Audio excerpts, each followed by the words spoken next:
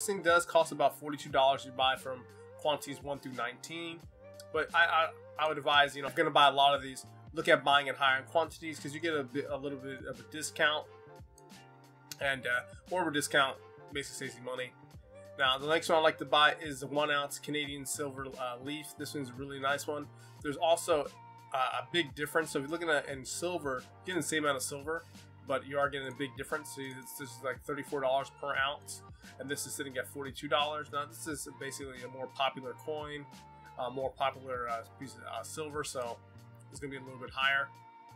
Now when it comes to the specifications and the details, check it out, guys. It contains 1 ounce silver, 9999 fine silver, so you're talking about very, very pure silver. It also is the 1 ounce silver round.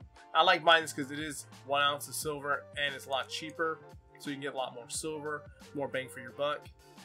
The next thing is the APMEX. This one's like the standard round for APMEX. I always buy this one, and I always get the higher ounces. And sometimes the bars, so like the 1 ounce silver bar, the 10 ounce, and the 10 ounce is probably my standard one that I always buy.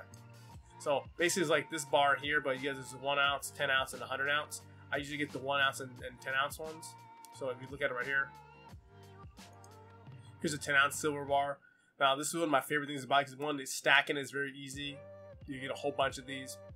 I used to remember when they were like 200 and it was like $201. It's been a long time stacking, but this is a really good standard bar to buy. If you're looking at buying silver, please check this out. It's very smooth, very clean, very shiny.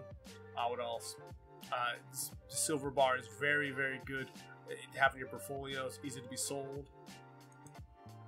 And now we're showing some gold, guys. So here's the ones I usually buy when it comes to gold. The one I buy this very rarely because it's so expensive. It's just almost like $2 grand for this. So I usually get the 10 gram or the half ounce, and I usually stack that way when it comes to gold. I primarily go into silver, then gold, because this gold silver ratio is leaning so much more towards silver.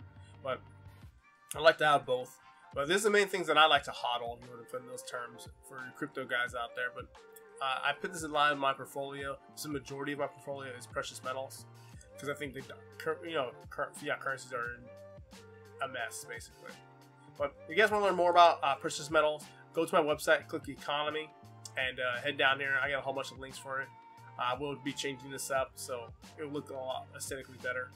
But if you have any questions or comments, guys, put them in the description box below. I like talking about silver, I like talking about precious metals, made a whole bunch of videos about it, so check those out.